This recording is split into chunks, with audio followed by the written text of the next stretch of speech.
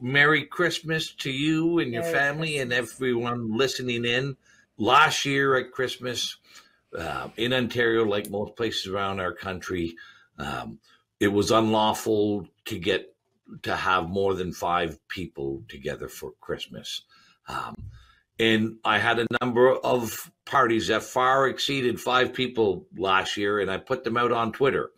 So all those images of people having fun and enjoyment and sharing good times with friends at my house. You'll see more of those pictures this coming holiday season. I'm looking forward to